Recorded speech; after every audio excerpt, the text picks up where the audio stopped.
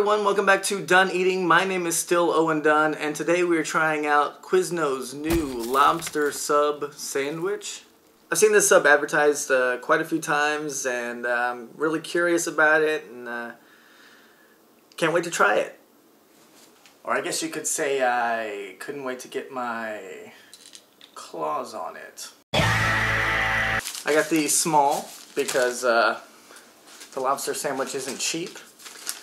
It came out to the small lobster sandwich is $5.39, so this is the size you get for $5.39. They gave you the option of what topping you get on it. She asked if I wanted mayo or butter.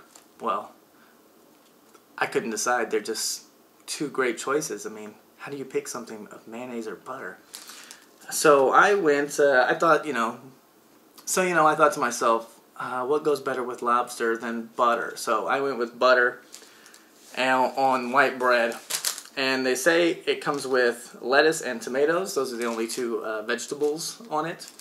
I was worried the lettuce and tomato would get in the way of the lobster taste because obviously it's lobster. You don't really add anything to it. You're not supposed to, at least. You're just supposed to eat it with the butter. But they don't get in the way. I think they complement the rest of the sandwich nicely. Normally I would complain about paying $5.39 for a 5-inch sandwich, but this I think is totally worth it.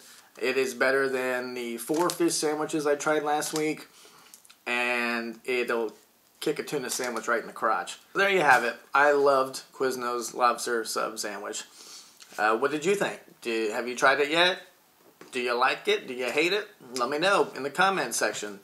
If you like this review, give it a thumbs up. Subscribe to the channel. I have lots of good reviews coming up, including my next one, which is Quiznos Lobster Mac and Cheese. I'm not supposed to have mac and cheese because I'm lactose intolerant, but I'm off tomorrow. Check out my website, easiersaidthandone.com, for more sketches, food reviews, and podcast information. Thanks for watching. This was Done Eating, and until next time, I'm Owen Dunn. Bye.